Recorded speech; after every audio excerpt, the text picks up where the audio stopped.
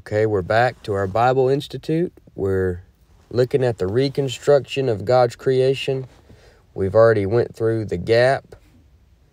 We've looked at the first scene where you had God out in eternity by himself.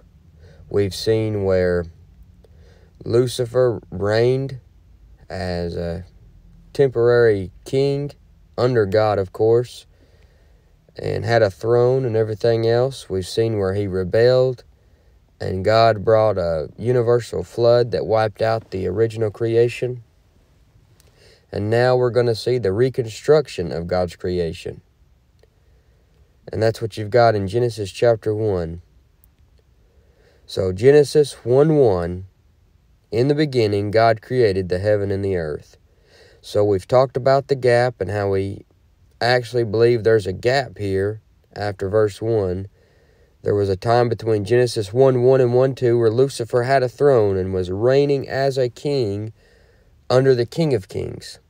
We've talked about the spirit world that would have been inhabiting the earth with him during this time as well. We talked about the cherubim and the seraphim, the angels, and you can go back and listen to those and get an understanding on what those guys are. And a lot of them rebelled. A lot of the angels rebelled with Lucifer, and a catastrophe took place that left the earth, as it is in Genesis 1:2, without form and void. It says, "And the earth was without form and void, and darkness was upon the face of the deep, and the Spirit of God moved upon the face of the waters." And that was like you were before you got saved. On the inside, you were without form and void. You were full of darkness. And I want to show you how the reconstruction process of the earth pictures what happened to you at salvation. That way we get a theme going along with this.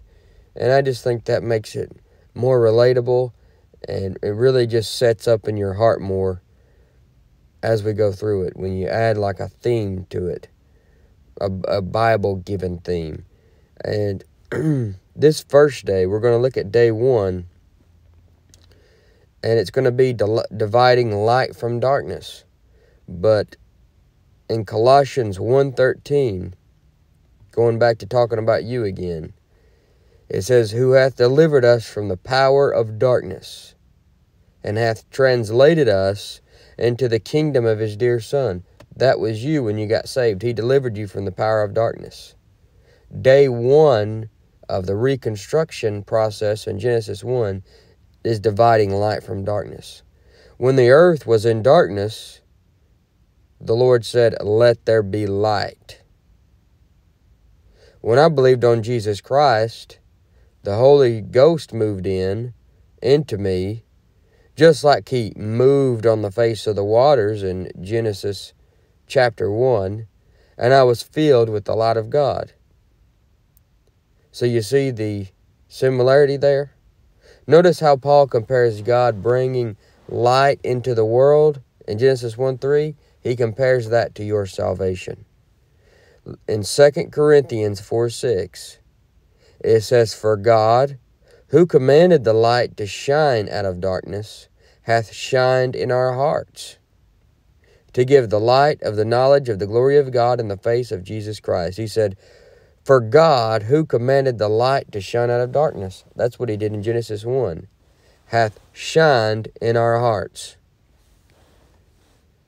So you see how what happened in Genesis can be a picture of what took place in you at salvation.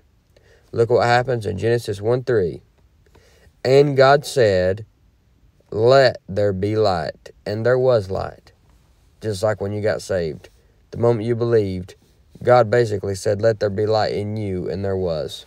"And God saw the light that it was good, and God divided the light from the darkness." So God divided something. He divided the light from the darkness. Now, you know what this pictures? It pictures your spiritual circumcision. Now, maybe you think that's a big word. You never heard of those two words put together like that before. Maybe you aren't familiar with it, so I'll explain it. The spiritual circumcision is in Colossians 2:11 through 13. Now, Colossians 2:11 says, "In whom also ye are circumcised with the circumcision made without hands. Now, if it's a circumcision made without hands, it's a spiritual one. And putting off the body of the sins of the flesh. See that? Putting off the body of the sins of the flesh by the circumcision of Christ. Buried with him in baptism, wherein also ye are risen with him through the faith of the operation of God, who hath raised him from the dead. And you, being dead in your sins and the uncircumcision of your flesh, hath he quickened together with him, having forgiven you all trespasses. So when you get born again, the moment you believe on the Lord Jesus Christ, God divides some things. He divides your soul from your flesh. He does a spiritual cutting, a spiritual circumcision, and he divides. And do you know what that means? That means you're eternally secure. Because if your soul has been circumcised from your flesh, you've been cut loose from your flesh,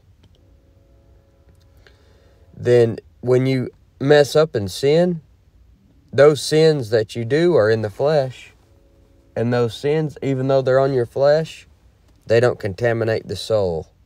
See, before you were saved, your soul was stuck to your flesh. Notice it says, and you, being dead in your sins and the uncircumcision of your flesh. Before you were saved, your soul was stuck to your flesh, so anytime you sin, it went on to the soul. Now, you got born again. He washed your soul clean with the blood of the Lord Jesus. You got the blood of the Lord Jesus applied to your soul. It's completely sinless, spotless, perfect. And not only that, he's cut your soul loose from your flesh. So now when you mess up and sin in the flesh, which still sins because it's not born again, it's not your flesh isn't the new creature. When you sin in the flesh, those sins don't contaminate the soul anymore. And that's what's pictured in Genesis 1, dividing light from darkness. So God performed an operation on you. The Holy Ghost moved in, baptized you into the body of Christ, and that is a baptism that you didn't even know took place. It had nothing to do with the water. It's a spirit baptism where the Holy Spirit took you and baptized you into the body of Christ. Everybody who's saved is in the body of Christ. And your soul is now as righteous as Jesus Christ. Your flesh, on the other hand, is still sinful, still vile, still wicked, and can walk in darkness.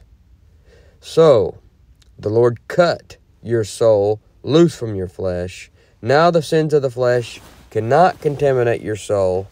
It stays righteous, and it's covered with the blood of the Lord Jesus Christ. And when God cut your soul loose from your flesh, he divided the light from the darkness, just like he did in Genesis 1:4. And I explained that twice there, just for people who maybe they've never heard that before. A lot of people, they're going to be like, I already knew that. You didn't have to say it twice. But a lot of people has never heard of the spiritual circumcision before, and it proves eternal security. So Genesis 1:3-4, this day 1, and God said, let there be light, and there was light. And God saw the light, that it was good, and God divided the light from the darkness. So God divides. And this is where the battle really begins. God dividing light from darkness. You're either walking in light or walking in darkness. Genesis 1:5, and God called the light day, and the darkness he called night. And the evening and the morning were the first day. Now remember, this is before the sun was even created. Before the sun was even created, the S-U-N sun, you're dealing with a God that is so powerful that he can make the sun, make it stay put, and make it keep burning. And I can't even look at the sun without getting a headache a lot of times. But God is so powerful, he holds it there in place. And with this verse, you also see that God is the inventor of time. He didn't need the sun to have time. Why would you go against the Almighty God who invented time itself? He's the one that called the light day and the darkness night. You also see from this verse that there are 24-hour days in Genesis. This is 24-hour days. It's not, a lot of people think, well, each one of these days may represent 1,000 years, or each one of these days may represent 1,000,000 years. But no, it says the first day consisted of an evening and a morning. It wasn't 1,000,000 years for each day. These are literal 24-hour days with one evening and one morning.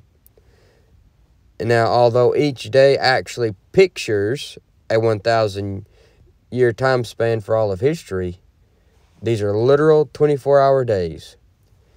And you see, each day can represent 1,000 years and 1,000-year time throughout history, because one day with the Lord is as 1,000 years, and 1,000 years is as one day.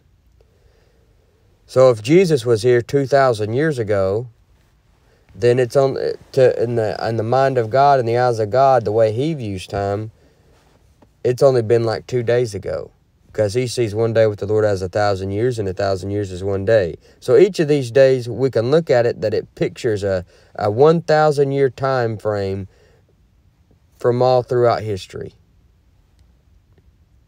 So day one, what did He do? Day one, He divided. He looked at the earth that was without form and void. It was full of darkness because of what happened with Lucifer. He sinned. He rebelled. God brought a universal flood, flooded out the earth, dropped it from the top of the creation all the way to the bottom. Now He's looking at the earth and He says, "Let there be light." He divides the light from the darkness. The Spirit of God moved upon the face of the waters and divided the light from the darkness. Now, day two, He divides the waters. Genesis 1:6 through 1:8. It says, "And God said, Let there be a firmament in the midst of the waters, and let it divide the waters from the waters." So what you have is the earth was completely just covered in water from that universal flood. Or why was the water there? Think about that. It doesn't say anything about Him creating the water yet. It was just already there. He had already created it a long time ago, before this. So He says He's going to divide it now. And He's going to put a firmament there, a space. He puts a space there that divides the water. And there's water on top now, and then water on the very bottom. And He says, "Let there be a firmament in the midst of the waters, and let it divide the waters from the waters. And God made the firmament, and divided the waters which were under the firmament from the waters which were above the firmament. And it was so." So what you have is you've got the firmament's going to be where He puts the sun, moon, and stars. And earth, obviously, is in there too. And you got waters below earth and waters way up above earth. And I remember telling this to somebody one time, and, when people are just clueless when it comes to the Bible. They're so clueless when it comes to the Bible that when you say stuff like this, they look at you like you're crazy. That's why, average lawless person, I don't just go around and say, the earth's got water up above it, up in space, and all this stuff, because there's just so much crazy stuff going on. The stuff like that for the Bible, they just think you're crazy. And this guy looked at me and said, that's just hippie stuff or something. But really, it's not. If the Bible says in Psalms that praise Him, ye heavens of heavens, and ye waters that be above the heavens, showing you that there's water above the second heaven. So there's water up there. And what does it say in Revelation 15? There's a sea of glass. God's throne sits on a sea of glass. And beneath that hard surface, there's water. And Job talks about it. He talks about the face of the deep is frozen. That's that sea of glass up there.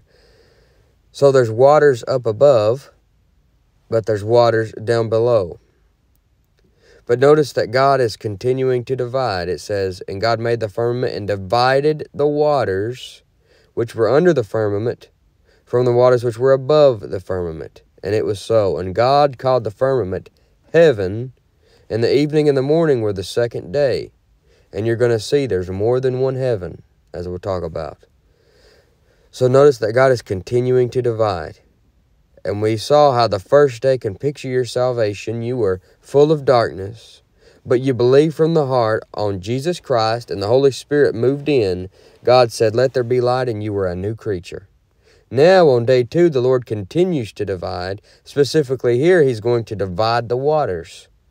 And these waters are from the catastrophe that took place between the first 2 verses of Genesis 1. It was a universal flood that flooded out the original creation, dropped the earth from being at the top of the creation, right next to the God's heaven, all the way to the bottom. Now what the Lord did is made a firmament, a big open space in the midst of these waters, and it divided the water from the water. It put water at the very top, water at the bottom, with the earth in the middle in that open space. So now you have water up above, and you have water down below, with the earth out of the water and put inside that big open space. And this is where he will also put the sun and the moon and the stars. But think about that phrase where it says he divided the waters. And if you've been listening to me a while, then you've probably heard me talk about how the Word of God itself is like water. And many verses lead us to believe that. Ephesians 5:25 and 26 says, husbands, love your wives, even as Christ also loved the church and gave himself for it, that he might sanctify and cleanse it with the washing of water by the word. Notice that washing of water by the word. And it says in Psalm 119:9, wherewithal shall a young man cleanse his way? By taking heed thereto according to thy word. So the Bible is the voice of God on paper, right? It's God's mind on paper. It's his words on paper. And what does his voice sound like? In Revelation 1:15, it says, and his feet like unto fine brass, as if they burned in a furnace, and his voice as the sound of many waters. So, water pictures the Word of God. And on the first day, it illustrated your salvation. Now the second day illustrates what you should do next, and that is dividing the waters, dividing the word of truth. If the waters picture the word of God, you rightly divide it. God divided the waters, you rightly divide the word of truth. In 2 Timothy 2:15, it says, study to show thyself approved unto God, a workman that needeth not to be ashamed, rightly dividing the word of truth. So the moment you get saved, you need to start reading your Bible, studying your Bible, memorizing it, praying over it, rightly dividing it. Now move on to day 3. Day 3, you got the reappearance of the earth, and you got plant life here. So this will be day 3, reappearance of the earth and plant life. Genesis 1:9, and God said, let the waters under the heaven be gathered together unto one place. Now look at this. And let the dry land appear. And it was so. So the water that was on the earth, that was still in the earth, he gathered it together unto one place, and it let the dry land appear. The dry land was already there. It was just covered in water. So notice when he pulls the water into one place, it causes the dry land to show up. Why is that? Most likely this is another hint that there had been a flood, a universal flood, that left all the land under water. And he moved that water back into one place, and the dry land appeared again. In Genesis 1:10 it says, and God called the dry land earth, and the gathering together of the waters called he seas.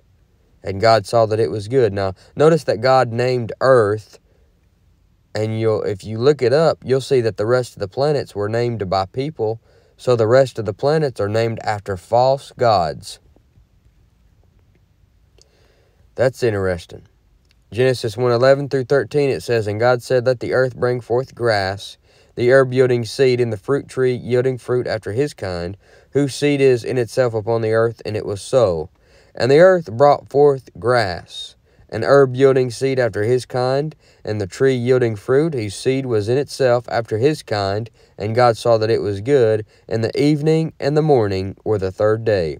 Notice when it talks about the grass and the trees, it says, whose seed was in itself after his kind.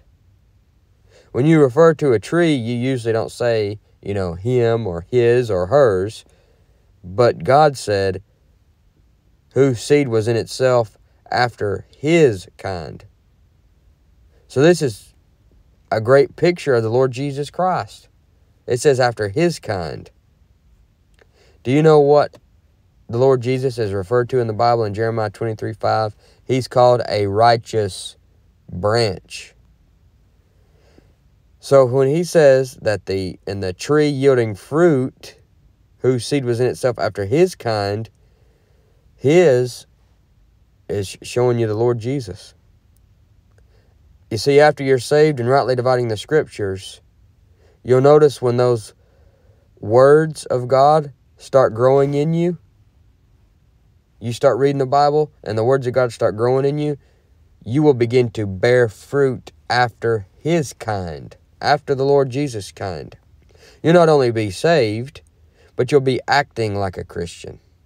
You'll be bearing fruit like the Lord. You'll be bearing fruit after his kind.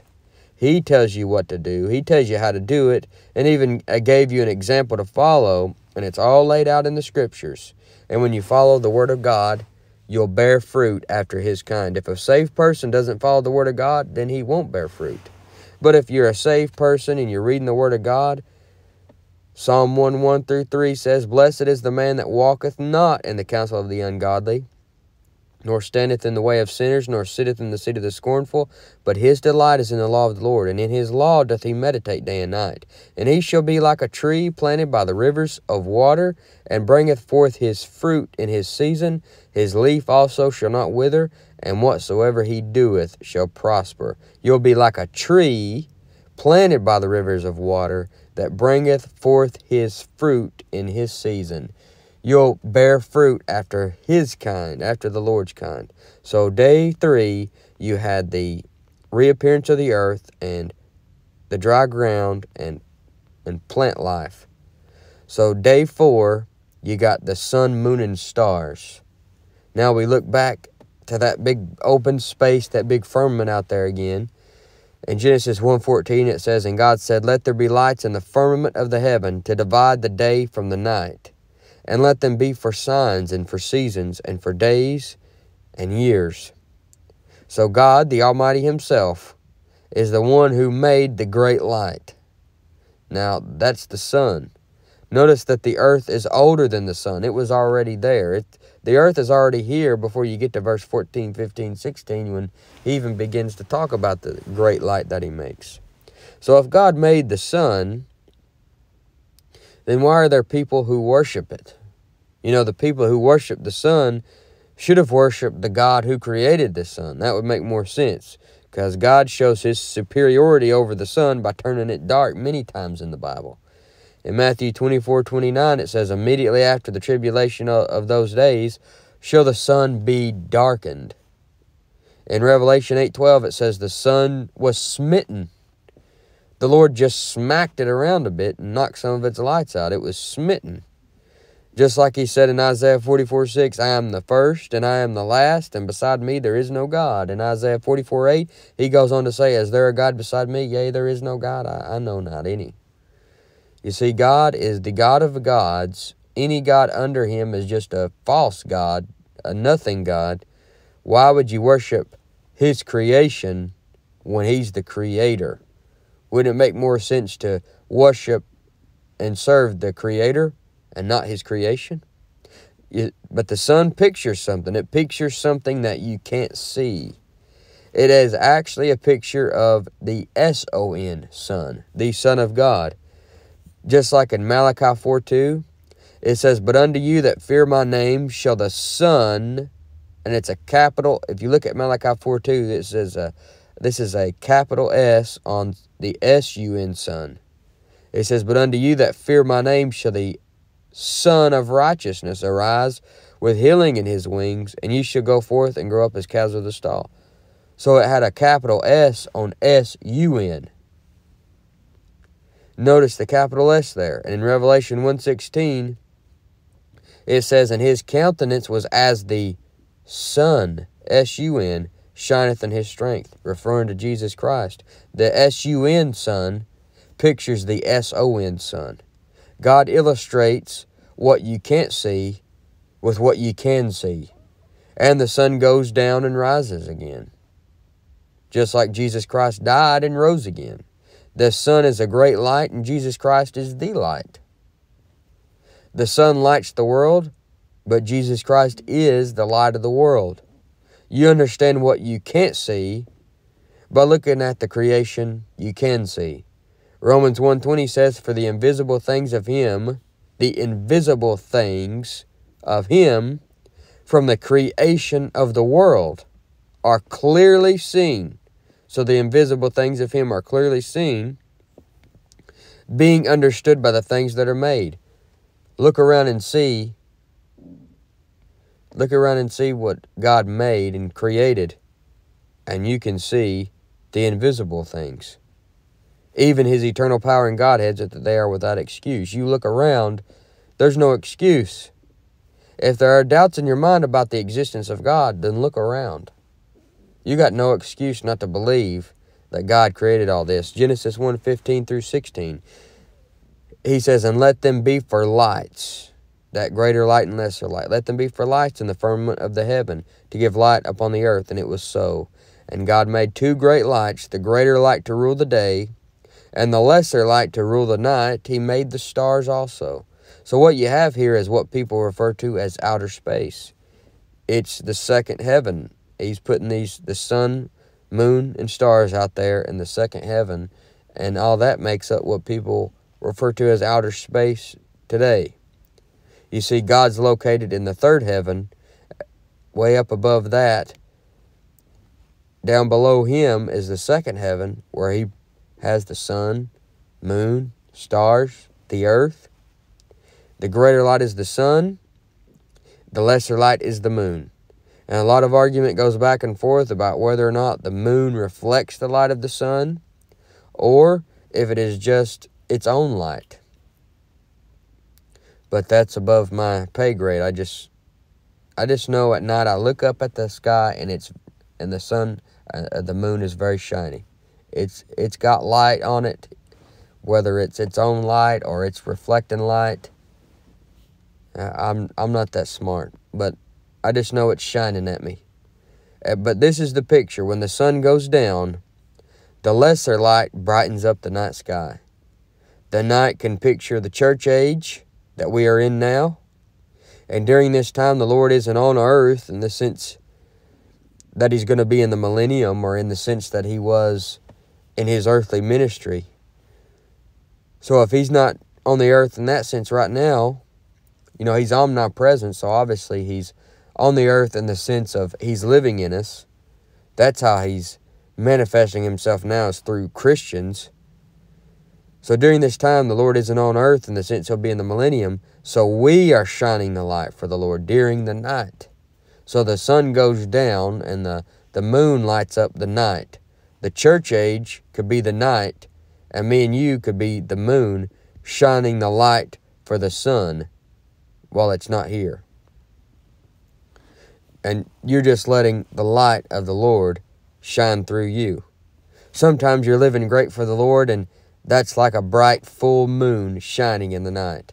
Sometimes you're not living right for the Lord, and that's like a cloudy night where you can't even really see the light of the moon in the night.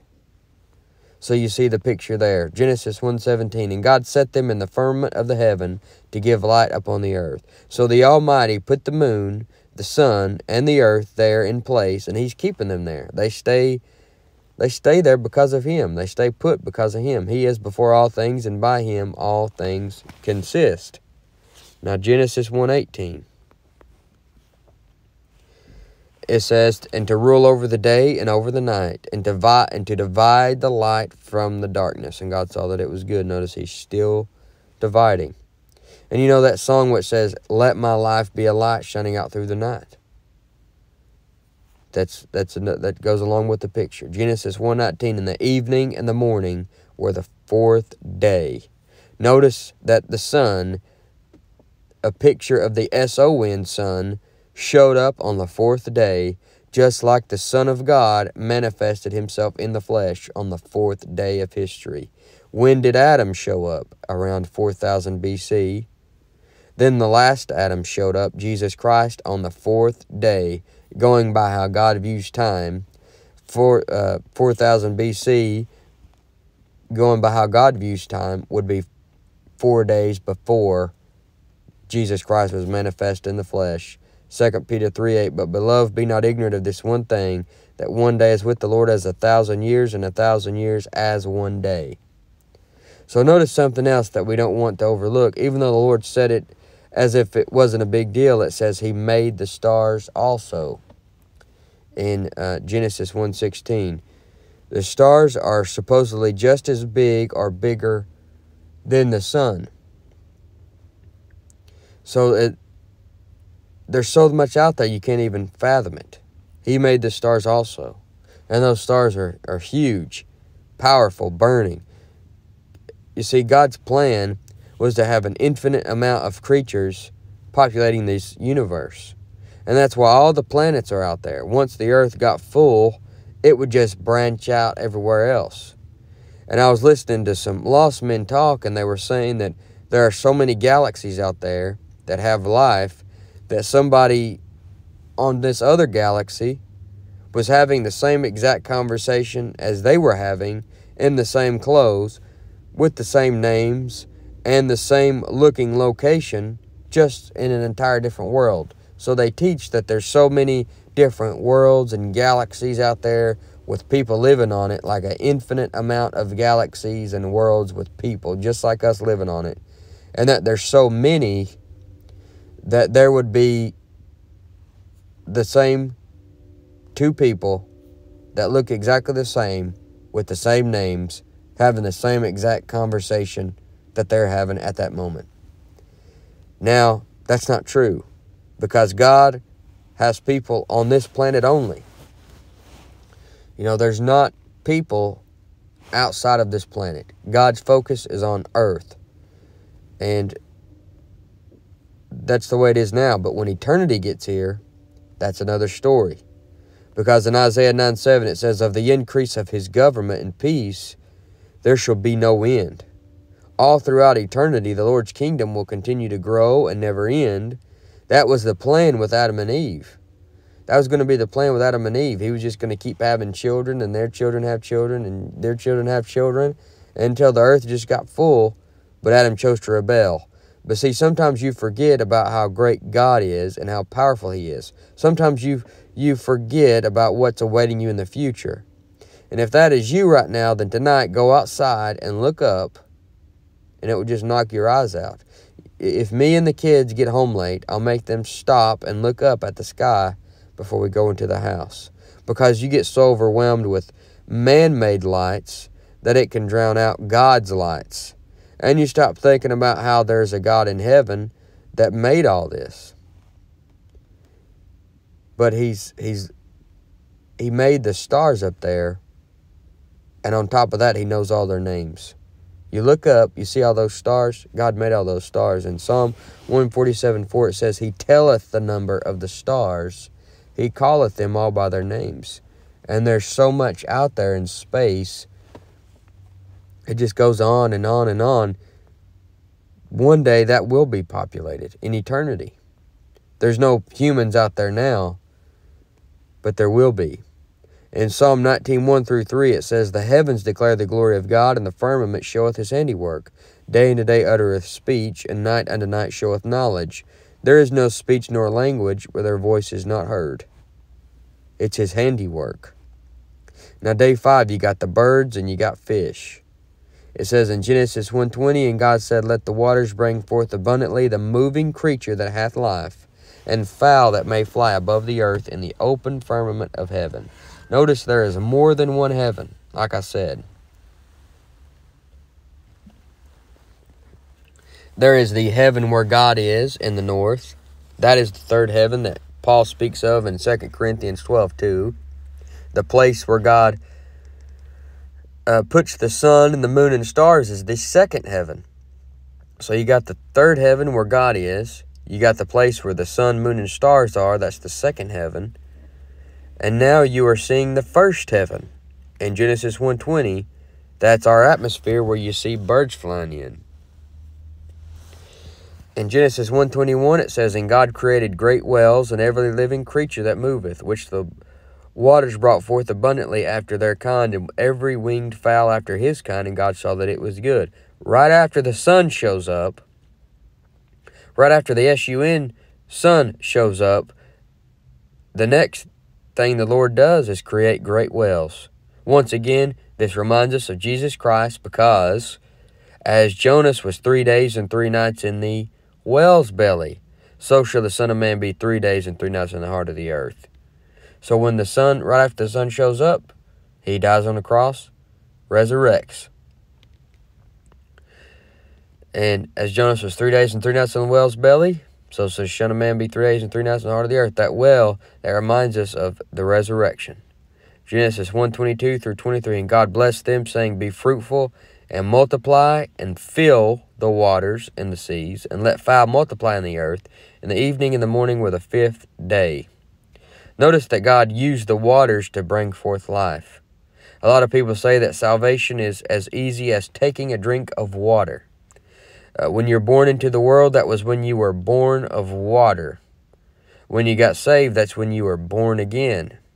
And when you were born again, in John 7:38, it says, He that believeth on me, as the scripture hath said, out of his belly shall flow rivers of living water. Take the same water of life that got you saved, that same gospel truth, and just take it all over. Let the waters, the word of God, bring forth life spiritually speaking, and the people around you, the people you come in contact with. And if everyone who got saved also put out the gospel, it could be spread out just like it was with the fowls and the fishes, carrying it out all over the earth. In day 6, here you have the creation of land animals and man. But for now, I want to skip it for now and come back to it, as this will lead us into the next scene in the scriptures, and we'll get heavy on talking about Adam and Eve. So day 6, you got the creation of land animals and man, and day 7, you got rest. In Genesis 2:1 through 3, it says, Thus the heavens and the earth were finished, and all the host of them. And on the 7th day God ended his work which he had made. And he rested on the 7th day from all his work which he had made. And God blessed the 7th day and sanctified it, because that in it he had rested from all his work which God created and made. You see, God isn't taking a rest because he's tired. He is taking a rest to give the example to follow. Eventually, he would have the Sabbath where the Jews would rest on the Sabbath day. On the 7th day, they would rest. And that's what he's setting a pattern for. Leviticus 23:3, it says, 6 days shall work be done, but the 7th day is the Sabbath of rest, an holy convocation. Ye shall do no work therein. It is the Sabbath of the Lord in all your dwellings. You see, the Lord wasn't resting because he needed to take a nap. He was resting because he was giving us another picture of Jesus Christ. Jesus Christ is our rest. In Matthew 11:28, it says, Come unto me, all you that labor and are heavy laden, and I will give you rest. He wasn't resting because he was overworked. He was resting to also give you a picture of the millennium. The millennium will be on the 7th day in God's time of history. Since one day with the Lord is as 1,000 years, and 1,000 years as one day, when God looks at time, he can see it from the end from the beginning. You can see the end from the beginning to end, and it's very short time to him. It's like a week to him. If one day is with the Lord is as 1,000 years, and 1,000 years as one day, to him it was, when Adam was here, it was just like 6 days ago. And that the millennial reign is going to be 1,000 years, and it's going to be on that 7th day of human history, each day representing 1,000 years. And during that 1,000 years, what's it going to be? Perfect peace and complete rest. So that's what day 7 represents, the millennial rest, when God is sitting on the throne in the millennium, ruling with a rod of iron, ruling in righteousness. And him alone, his name alone will be exalted in that day. So that's the 6 days of the Reconstruction process, the day 7, the day of rest. And they all picture something. We got all types of great practical truths out of all of them. And all this just excites me, thinking about the things God created and how it's going to be destroyed once again in the future, but he's going to reconstruct it all over again. And next time, as I said, I skipped over that day 6. I told you it was just the creation of land, animals, and man. We're really going to get into it and break it down that day next time. And I want to get into talking about Adam and him being in innocence and also his fall.